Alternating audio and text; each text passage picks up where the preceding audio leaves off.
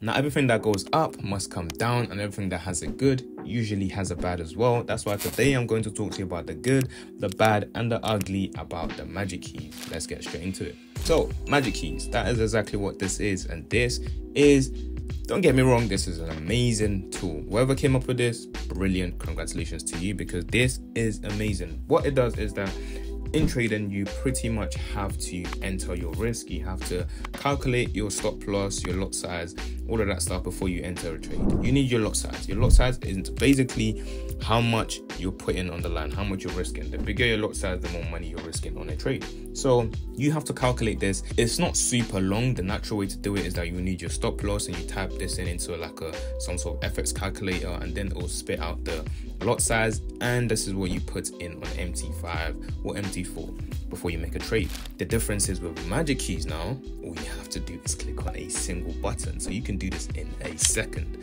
You see your trade, you open call, boom, you already have your numbers there.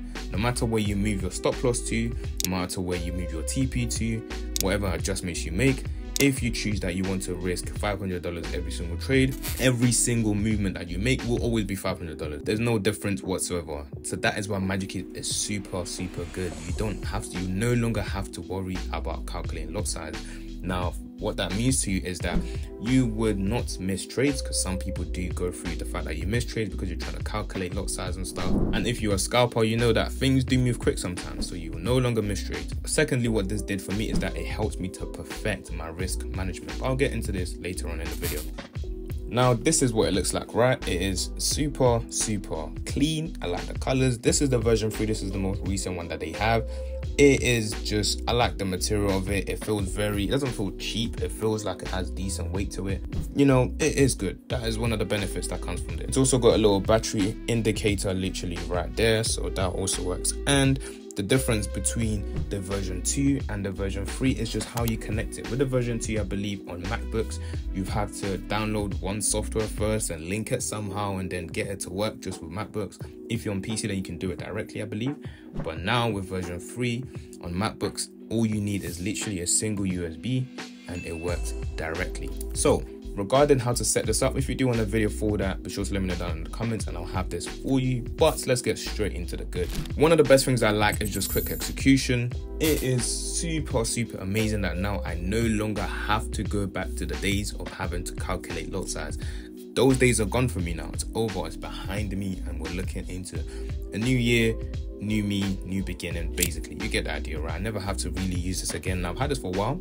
It's been amazing. I've used it now for several months and I definitely don't regret it. The second is that it is very easy to use after you set it up. After having this set up is very straightforward. The 2 buttons I use the most is literally open call, boom, and then I move my stop loss and my TP to where it is, and then I literally open trade. These 2 buttons, click on them a lot. Most of these I don't really use because it's not necessary for me. Like, I don't really close half, but literally you can do things like close half and it closes half in seconds. You can do close custom, which you can set it to close 1%, 100%, 50%, 65%. You can literally do that as well. You can close a full trade. You can move your stop loss to entry like this with a single button. But the best one of all, this is the biggest thing that it has done for me, and that is calculating lot size for indices.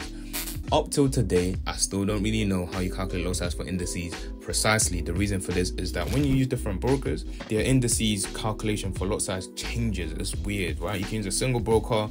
One lot for NAS 100 is a ton of money, and another broker, it's not.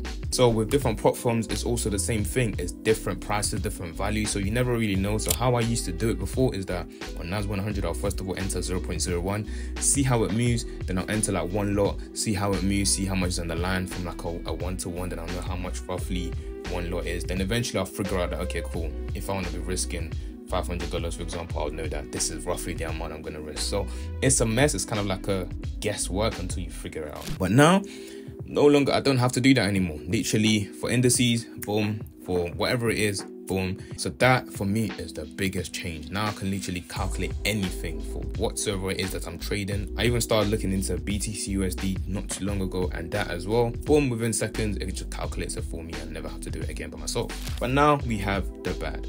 First, the setup can be very tricky. Setting this up initially, I had to watch a ton of videos out there. It wasn't making sense. I had like, it was annoying. Of course, you just need a single USB, yes, but I mean setting it up on MT5, like you need this little blue thing to be in the corner. I didn't know how to get that up. I didn't know how to set it up for it to work in the first place. So it took me, you know, a couple hours to have it all set how I wanted it to, change the setting how I wanted it to, save it, have everything all done. But once you set this up, then you're good. But the setup definitely isn't for the weak-hearted. You have to kind of put in a bit of work just to make it, you know, work exactly how you want it to. The second is battery life. Now, for some reason, bro, I don't know why, or if it's because mine it's not even always linked. Like, it turns off by itself after a while, right? It does, but the battery still drains. I don't know, even when it's off, sometimes it's like when I'm ready to trade now, I see a setup, I turn it on, ready to enter.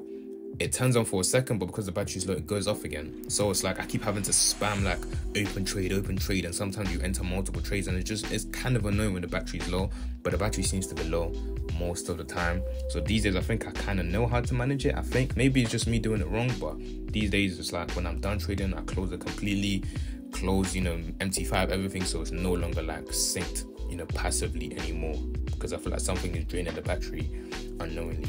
So, but plus this little battery life indicator thing is just rubbish. It shows up, but then it doesn't mean anything. I don't even know what on earth it means. It lights up green, it doesn't light up red when the battery is low. So it's like, why is the battery indicator here and there? For me anyway, I don't get it. I don't get why it's there, because when the battery's low, I don't know. When the battery's full, I don't know. And now another thing is, I mean, this isn't really bad. It's kind of a minor thing, but it's like, it's now another thing that I have to take real with me, because I'm so used to the fact that now I don't have to calculate lot size anymore. So I have to take this physical thing with me. It's not massive, it's not a big deal. It's literally tiny, right? But it is another thing you have to worry about. Of course, there is the digital version though. If you do want that, like, you don't actually have to take this. You can buy a digital version that'll be on your screen. That works as well. But I just prefer the solid thing. Now the ugly. This is one of the biggest reasons why I really hate it, and I just want to throw it away sometimes. But the first one would be that support does not exist, bro. Zero. Literally, if you have any issues, bro, just firm it and figure out yourself. This is where like content creators come in. If you need any help, you better find it on YouTube. If it's not on YouTube, then you're pretty much finished, or maybe on some random forum out there.